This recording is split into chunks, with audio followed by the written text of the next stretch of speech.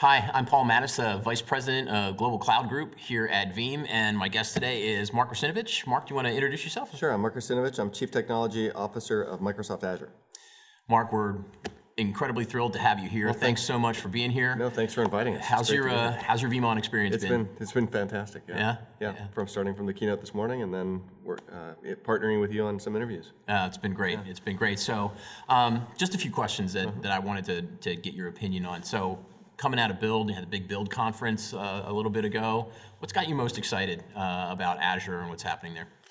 That's a tough question because there's a ton of things. And we had a bunch of big announcements at Build. I'll highlight one which I think really represents a game changer for public cloud and kind of represents where the puck is going with customer expectations about what they get out of a cloud provider, and that is the launch of Cosmos DB, which is a geo-replicated NoSQL database infrastructure that brings some firsts to the public cloud. One of them is this turnkey, being able to replicate data with different consistency levels across multiple regions in the public cloud. As you know, coming from a space of availability and disaster recovery, this is crucial. And Cosmos DB does it not just with eventual consistency or strong consistency that most solutions out there provide, but 3 levels in the middle that let developers tune their workload with the right trade-off of performance versus availability. Plus, it comes with 4 SLAs. We consider that the full suite of SLAs around latency, throughput, consistency, and availability. And no other cloud service in the public cloud offers that, with really strict SLAs around very low latency replication. That's amazing, and that's different from the Cosmos DB that's internal to Microsoft. Yeah, that's correct. Yeah. Okay. Yeah, Cosmos DB internal only, and actually the public realization of Cosmos is Azure Data Lake Analytics. Okay. So which is another public service that we launched last year. Awesome. So you talked today a lot about hybrid cloud and sort of how where Microsoft's going on a number of different fronts with Azure. Talk to me a little bit about the competitive landscape that you see and how you like to position Microsoft differently than any of the competitors. Yeah. So we look at differentiation in a few different ways. One is just the core pillars of what we kind of call the Microsoft Cloud. And I'll talk about in a second what Microsoft Cloud is, but trusted, global, and hybrid. And I think we have differentiation across all 3 of them, and this certainly, I think the combination itself is unique as a result. First, talking about trusted, we've got over 56 certifications on our public cloud services, and we have the broadest suite of services covered by the core certifications that many businesses require, like FedRAMP and ISO and SOC and PCI and HIPAA of any public cloud provider out there. And so, and that goes along with the security that underlies the ability to go get those certifications. Global, we've just announced just this morning, in fact, 2 new regions in South Africa. We're the first public cloud, big hyperscale public cloud to go into South Africa and serve the continent. And that brings the total number of regions we got to 40, which is has a significant lead over any of the other hyperscaler public clouds in terms of global coverage, which of course is extremely important for latency and for data sovereignty. And then finally, hybrid, which is a topic of a lot of our discussions today. Azure and Microsoft have been focused from the start on hybrid, realizing from the beginning, even if there's a pull to the cloud, that the world's going to be in a hybrid state for a long time, at least much of the world. And we want to help customers manage their journey to the cloud by whatever way we can. That means infusing all of our products with real ground truth of hybrid capability, from things like building it right into SQL Server, ability to stretch up in databases up into the cloud, to Operations Management Suite, ability to manage hybrid environments with a single pane of glass, with the traditional IT management and security dashboards that keep you on top of what's going on. And then, of course, Azure Stack, which is a very differentiated offering, ability to take Azure and extend it in your own data center, ability to have an application platform that is the cloud application platform offered by a public cloud like Azure, and use that same model on premises, and then also be able to take advantage of the public cloud ecosystem in your on-premises infrastructure, because the Azure Marketplace also stretches down into Azure Stack. Yeah. Azure Stack's been a long time in coming. It's been it's hard. It's been quite an evolution. Tell me a little bit about how that evolved over time, because I know we had CPS a bunch of years ago, and then it's a few steps. Tell me how that. Yeah. So our first step towards this vision of consistency across on-prem and public cloud was something called Azure Stack. And Azure Stack was a couple of components from public Azure, including the portal and basically app service, so web apps, ability to run that on your own infrastructure.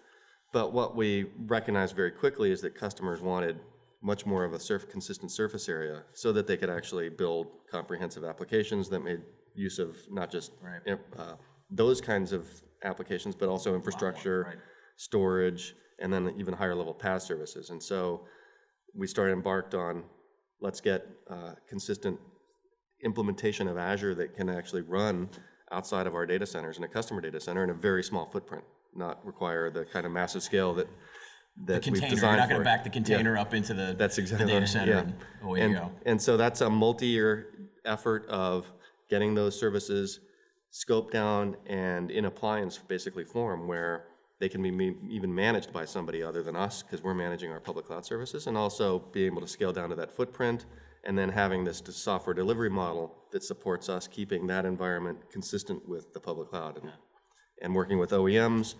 We've got 3 OEMs going out the door to support this appliance form factor in various sizes. And so lots of moving parts, and we're really excited to have that coming up. Challenging work and great work. I know there's a lot of excitement. There's a lot of buzz in our service provider community about what Azure Stack might represent for them. And so good progress there. You and I were talking earlier today about the adoption of cloud and how rapidly this is happening. And I, on my presentation today, said I believe that it's happening faster than anything I've seen in information technology history in the past couple decades. Why do you think that is? What's behind that? Yeah, I think the big things are agility. Actually, if I have to pick one thing, it's agility. The ability to go and launch applications in minutes, if you've got the application designed, in minutes, that allows this fast time to business solution. It's just not possible with the kind of software that you've got running in on-premises infrastructure. And that's made possible with this multi-tenant, elastic infrastructure plus this software as a service delivery on top of it, infrastructure as a service, platform as a service. And that is really the big motivator. Of course, cost also comes into play, and the cloud does offer big opportunities to save on costs over what you can do on premises. And the elasticity, which I mentioned, goes a long way towards both the agility and cost aspect of the value proposition. So I think all 3 of those things. So being able to match the velocity of IT with business agility, cloud's the only real way to get there. Yeah. And it really is one of those things where you have first movers starting to take advantage of those technologies, and that essentially forces everybody else to follow along because they're being out innovated and by this competitor that's taking advantage of those agility, right? Exactly. Last question I have for you. Fantastic advancements in machine learning and predictive analytics built into Azure. How do you see how that might impact what Veeam does as a business? Do you see the application of those sorts of technologies to something in the vein of availability and data protection? Yeah, absolutely. So first, I think one of the value propositions of really the next step in cloud is machine learning, artificial intelligence, and you see Microsoft make big efforts to democratize it and infuse everything we do with machine learning and artificial intelligence. We're using machine learning internally to keep track of the availability of our infrastructure and respond to it automatically. So we really see no space that won't be touched with machine learning. Everything will be touched. So availability, talk about availability, like being able to detect changes in patterns of behavior. When we roll out software, we're watching and having machine learning algorithms learn about the way that the system behaves and then notify us when it starts to see things diverge that might be indicative of some kind of a problem. And so you're going to see that kind of approach of we don't have to sit and manually twiddle knobs and set alerts, thresholds, and hope that we're not going to be overwhelmed with false positives or miss the one that is the critical one that brings down our app. The machine learning algorithms are going to figure it out for us. That's awesome. Mark, thank you so much for making the time today. Again, we really, really Yeah, appreciate it. We appreciate the opportunity, Paul. Thank you so thanks much. for inviting us.